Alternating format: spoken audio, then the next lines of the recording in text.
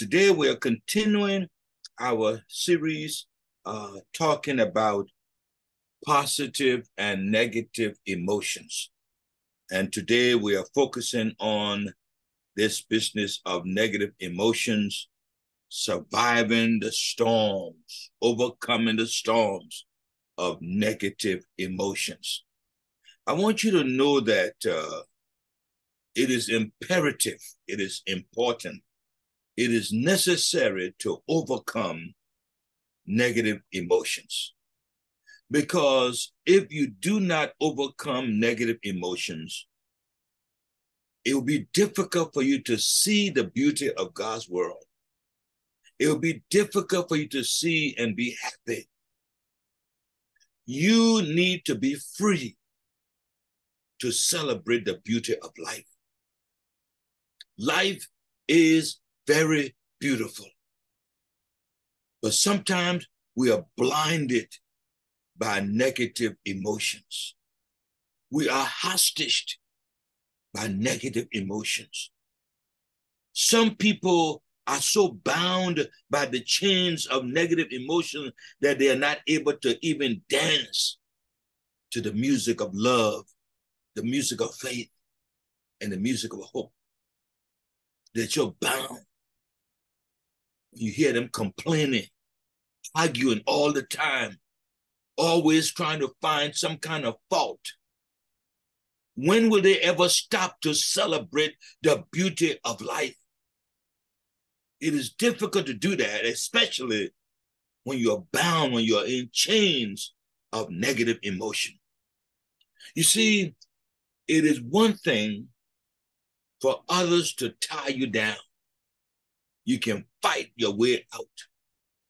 But what happens when you tie yourself down? When you are your own worst hindrance? When you are the very one who is standing in the way of your progress? You say, how so? For example, time, talent, treasure, your temple, your temperament, those are the building blocks. Those are the tools with which to do anything successful in your life. But if you're not using any of those things in the worst, in the best state, then you're creating problem for yourself. As I say, it's one thing for people to hold you down, to tie you down. But what happens when you're holding yourself down and you're tying yourself down? And you say, how you do that? Well, you tie yourself down by holding on to what? Something that is not good for you. You tie yourself down by holding on to some idea that is not good for you. You tie yourself down by holding on to some conditions that are not in your best interest. You tie yourself down by holding on to circumstances that you know are causing you destructiveness. You tie yourself down when you hold on to principles that are not helping you. They're hindering you. They're not helping you to grow. They're not helping you to succeed. They're not helping you to progress.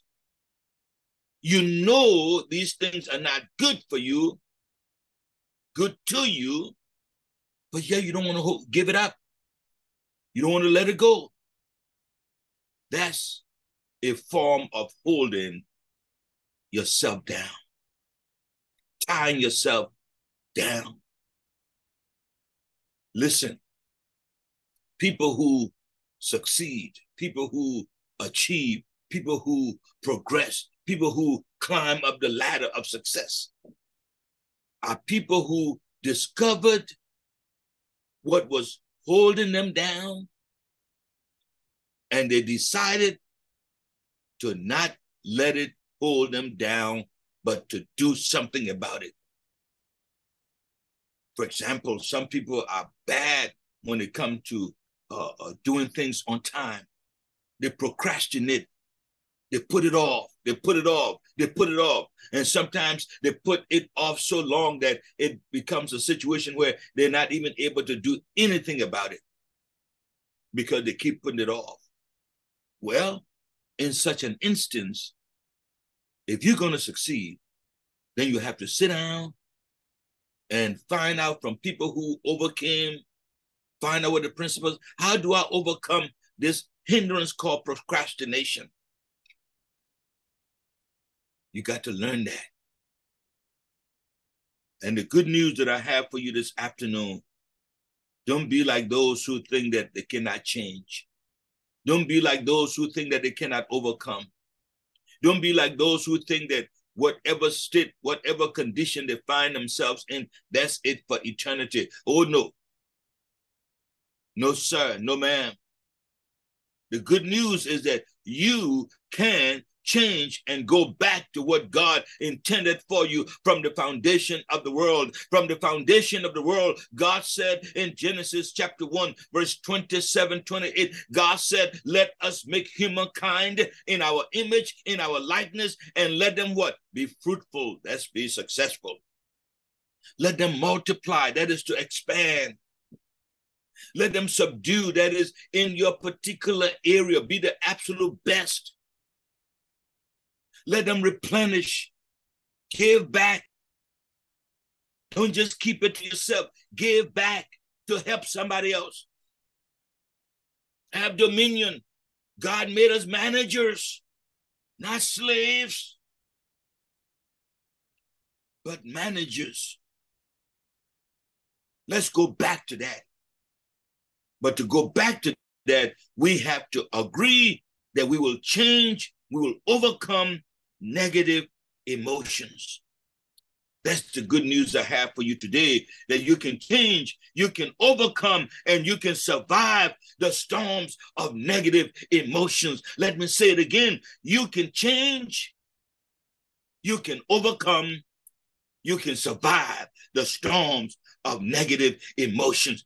Tell yourself that. Look yourself in the mirror. I can change. I can overcome. I can survive the storms of negative emotions. Yes, you can. It is necessary for you to overcome negative emotions. It is what? Imperative for you to overcome negative emotions. It is absolutely, I'm telling you, important. You see, what are some of the negative emotions we talked about? Sadness, anger, hate, jealousy, resentment, disgust. All of those things can stand in the way of your breakthrough, of your blessing. That's why Jesus said, forgive your enemies. Because if you fail to forgive your enemies, you are holding on to a negative emotion. And that negative emotion is going to stand in the way of God demonstrating his power on your behalf. Because God said, do not revenge, vengeance is mine, I will repay, said the Lord. So if you hold on to the anger, it will soon turn to hate. That hate turned to jealousy, resentment, disgust. And then before you know it, you want to do something bad to that person. And when you do bad to that person, you go down in history as one who did bad to another person, even though they were the one that instigated the problem. But because you're a child of God, because you've been born again, because you have the DNA of God working on the inside of you, you are supposed to be what? Giving it up. Someone is asking the question, what about grief? Yes, give it up. Work on it and give it up. Because as you're going to see in a few minutes, it stands in the way of your total worship, your total praise of God. You see, grief is a form of emotion. And we all have grief at some point in time. The problem is when it becomes an overwhelming situation. You know, we shared with you earlier on that life is about moderation. We all get angry, but don't stay angry. We all experience grief, but don't stay in that department all the days of your life. Ask God, work on it to get out of it, because it's going to stand in the way of your total worship, your total praise of God. As we're going to see in a few minutes in Psalm number 37, verse 4, it says, delight thyself in the Lord, and he will give you the desires of your heart. Now, delight and desire are both feelings. They are feelings. They're not, objective. They are your feelings. So if, for example, let's just use what was asked about grief. If grief has overtaken, if grief has overwhelmed your emotions, then it is even difficult for you to be able to ask God to give you the power to overcome. That's why it's important, if you're going to delight in the Lord, if you're going to desire the things of God, there's some things you have to let go. Now, I'm going to have to tell you in a few minutes, it's not just say it and it's gone. Well, you got to work at it. It's almost like your lawn. You don't cut your lawn one time and it stays like that. No. You got to keep cutting it. Keep cutting it. Every time it grows, you cut it down. Every time it grows, you cut it down. Every time it grows, you cut it down. And that's the way it is with negative emotions. Every time it rises up, you've got to put it down. That's why you have to have a coping mechanism, a strategy to deal with it when it comes up. Just like in our physical bodies, if we have a pain over here, we got a pain medicine over there, we got that alcohol over there, we have that rubbing, whatever. In our emotions, we have to develop a strategy. When that sad feeling comes up, when that feeling of mournfulness comes up, what do? Maybe I put on some music. Maybe I read this chapter. Maybe I go out for a walk. Maybe I do this. Maybe I do that. But you've got to work at it. Don't sit down and let it overpower you. As we're going to see in a few minutes here, you can change. You can overcome, but you got to work at it. You've got to work at it. Anything in life worth having, you've got to work at it. You have to work at it until you get to the place where you look at it in the rearview mirror and it's not overpowering you. I hope that helps in the question as to what about grief. You see, grief is an emotion. And it's important to work at it because it can stand in the way of your total praise and your total worship of God. And it is God that you need to give you the strength to overcome. It is God that you need to give you the power to have the victory. You see, and the scripture says, whatsoever is born of God overcomes the world. And so that's why you got to work at it. I don't want to give anybody the false impression that you can just wing your eyes and it's gone. No, you got to work at it. You got to work at it. Just like when you maybe fracture, injure, or break something on you, you go to the doctor, they treat you, they give you medication, but then afterwards, you have to go to rehabilitation to learn all over again how to walk, how to talk. The same it is with our emotions. Something happened. And because something happened, there was a sort of a decline in where we used to be. So how do we get back up there? We got to work at it. We got to work at it. We got to work at it. Yes. Because somewhere in the process, believe it or not, you will have to deal with how you feel about God, how you feel about others, how you feel about yourself. Sometimes, without even knowing it, we can become disgusted, angry with God without even realizing it. I know of a situation wherein this lady, I think I shared it with you before, she and her husband started off. They had just one room. That one room was their bedroom, was their living room, was their kitchen, and everything.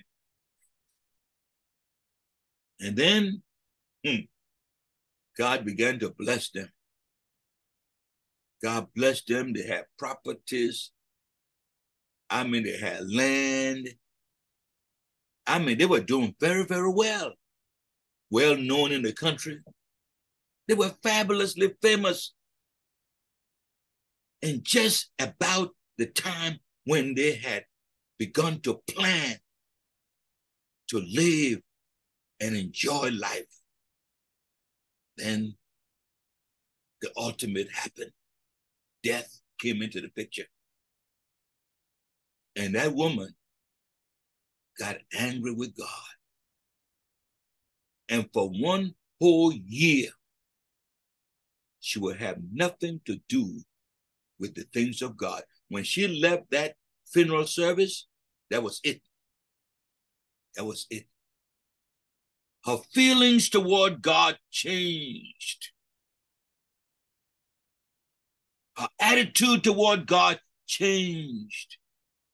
In other words, God, how can you let this happen to me? We're down, we're out, we didn't have it. Now here we are, we have it to enjoy, and you go take the man from me. What's up with that? Sometimes we ask God those questions. God, do you know what you're doing? If we are real with ourselves, we have to ask God because we cannot understand it. That's why it takes work. In order to change, in order to keep working at it, to overcome the storms of negative emotions, one must have, number one, a made-up mind. You got to make up your mind. I'm tired of seeing this grass growing, weed all in my yard. I'm tired of seeing it. I'm going to cut it. I'm going to cut it. Even if I don't cut it myself, I'm going to hire somebody to cut it. But I am not going to sit here and let my yard be taken over by grass and weeds, etc. I'm not going to let that happen. I'm going to do something about it. I'm not going to sit here and let my car look all raggedy and, the brakes are squeaking all over the place and oil cannot be changed because it's smoking all over I'm not going to sit and let that happen. I'm going to do something about it. Yes, got to have a made-up mind. Got to have a made-up mind. You've got to make up your mind and decide. As I said, there's a difference between option and decision. Option means you have alternatives. When you decide, there's no other alternative. This is it. For example, the 4 Hebrew boys, they decided. They told the king, we are not going to what? Bow down to your golden image. We will not. They decided. They said to the king, we'll tell you something. Even if God does not come through right now for us, we still will not bow down. They decided. Daniel, when the king passed a decree saying that no one should pray to any other God, Daniel went home, he opened up his windows, and what? He started praying. That's decision. So, in order to overcome negative emotions, whatever they might be, number one, you need to have a made-up mind. As we shared with you, the prodigal son, sitting there in that gutter, in that filth, in that dirt, about to eat the husk, the food that he was feeding the swine. But the Bible says he came to himself. He made up his mind. I'm not going to sit here any longer and let this happen to me. I'm telling you, whoever you are, you can change, you can overcome.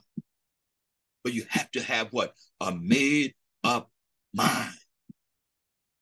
You got to just get literally angry over the fact that your yard has been overtaken by weed and grass, etc. Either you cut it yourself or you hire somebody to do it. But you're not going to sit here another day and let this happen to you. And you see, when you make up your mind, the universe goes to work to begin to open doors, open avenues, and make things possible in your life. Once you make up your mind. The second thing we want to talk about today, it takes a positive, persistent attitude. As I said to all of us, nothing happens overnight. I don't want you to leave here and say, oh yeah, it's going to happen. It's going to happen, but not overnight. You got to work at it. Let me share with you a passage of scripture and let you see what we mean about working at it. In the book of Mark chapter 2, beginning at verse 3, I want to show you something, talking about working at it. It says here, and they come unto him, bringing one sick of the palsy, which was borne by 4. And when they could not come nigh unto him for the press, they uncovered the roof where he was. And when they had broken it up, they let down the bed wherein the sick of the palsy lay.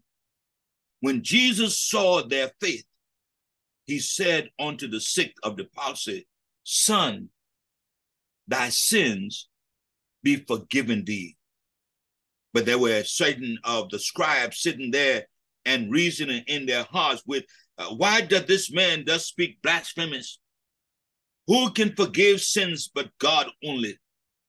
And immediately when Jesus perceived in his spirit that they so reasoned within themselves, he said unto them, why reason you these things in your hearts? Whether is it easier to say to the sick of the palsy, thy sins be forgiven thee, or to say, arise and take up thy bed and walk?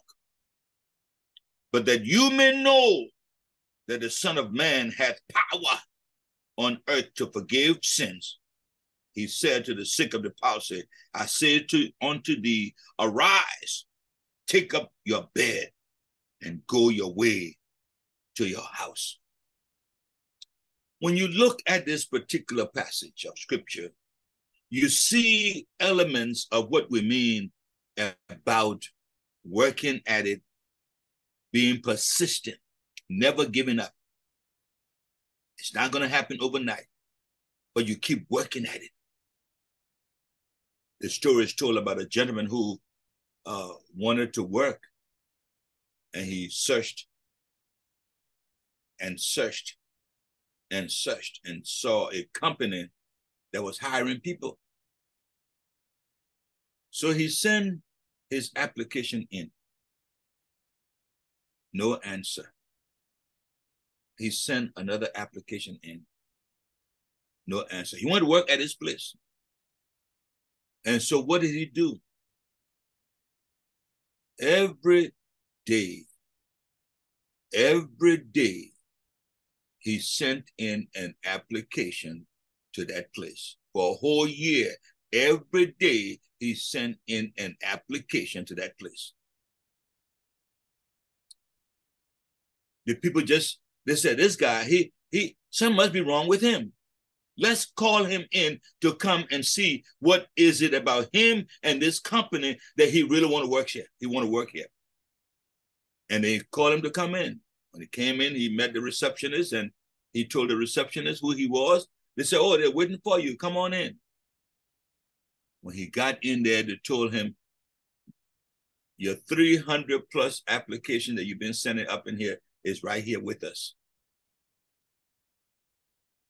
Are you ready to start work today? And sure enough, he went to work. Persistence. So in this passage, we see the elements of persistence. You cannot give up. If you see a bright side, work, walk, run, whatever you have to do, get to that bright side. Let nothing stop you. If God has put it in your spirit, in your soul to get to the other side, don't stop until you get there. Because that's where God is waiting on you. If you look at this passage of scripture, the four friends had good intentions. And what were their intentions? Their intention was to get their friend to Jesus because they had heard that Jesus is a healer. Jesus is a deliverer. Jesus gave sight to the blind. Jesus made the lame to walk. Jesus had turned water into wine. Jesus had done some major things. And so they said, if we can but get our friend to Jesus, we believe it's going to be all right. We believe it is going to be all right. And sure enough, that's exactly what they did. They got their friend. They took their friend to Jesus. They were very hopeful that when they got to Jesus, something was going to happen. Yes, they saw an opportunity for the transformation of their friend. They were tired of having to go all the time to visit their friend and he's there sick, lying, can't walk. Here is an opportunity for transformation. They got the man and took him to Jesus. But when they got there, guess what? They met obstacles. Let me tell you this, friends. When you are desirous of achieving a major goal, there will always be some setbacks, some disappointments, some heartaches, and they are all intended, listen to this now, they are basically intended to distract you, to change your mind, to change the course of your life. That's all they are, distractions. They are hindrances to stop you. There are obstacles to stand in your way. When these four friends got there, guess what? They were met with obstacles. And what were the obstacles? First of all, the crowd. In one translation, it says that you had so many people that even you couldn't get in at the door. They were everywhere. The crowd was an obstacle. And you know how sometimes people are. You can't say, well, excuse me, let me get this friend of ours to Jesus. They would say to you, well, we're trying to get to Jesus ourselves. We got our mama here to get to Jesus. We have our friend here. We have our father here. We have ourselves. We have people that we want to get to Jesus. And you're telling us, excuse me? You excuse me, excuse us. They were met with obstacles, the crowd. Then the construction of the house. There was no other door to get in. There was not a back door that could get in, a side door, none of that. So what did they decide to do? They decided to do what you may consider as civil disobedience. Civil disobedience. I mean, imagine someone coming to your house. You sit in your living room and you're hearing at the back somebody knocking your house trying to get in. They're not ringing the doorbell now. They're actually knocking the door down. These men with their friend, because of their persistence, They will not take their friend back home until he is healed. He will not go back home until he has encountered Jesus. We will not go back home until Jesus sees him and talks to him. That's our goal, that he will be healed. And sure enough, they went on top of the roof and they began to rip off the tile, the ceiling. And I mean, they ripped it off. That's how persistent they were. And the scripture says they let down their friend right before Jesus. Right before Jesus. And when Jesus saw their faith, you see, faith and persistence work hand in hand.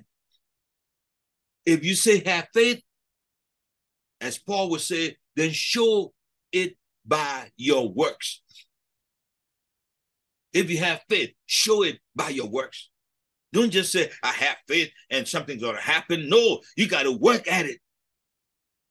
When Jesus saw their faith, he saw the crowd that they couldn't come in through the front door.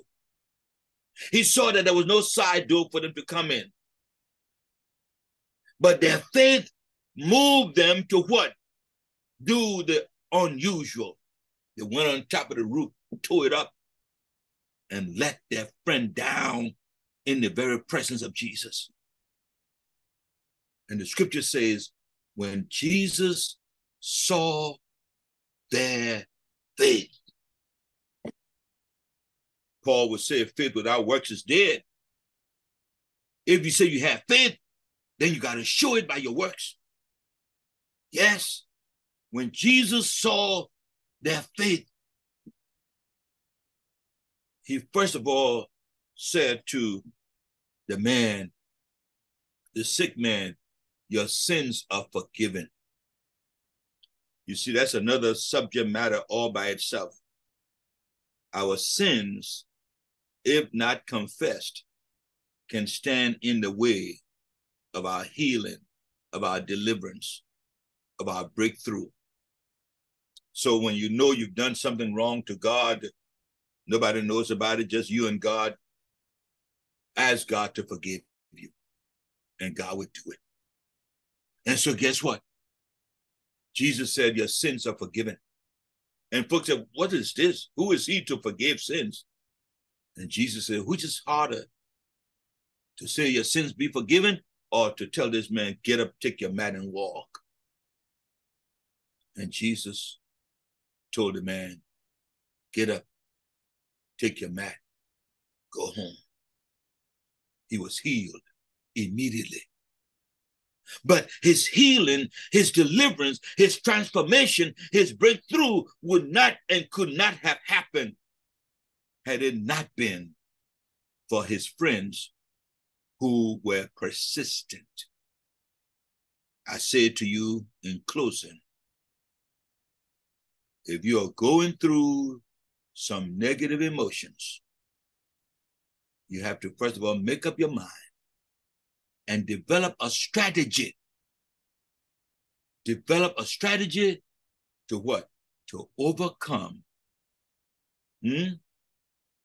Develop a strategy by which you can what? Overcome and survive. Those men had a strategy. 4 of them. They went on the top, tore it off, let their friend down.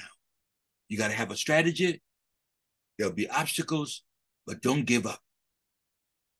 And as I said, you got to deal with it because it can stand in the way of you and God and your breakthrough.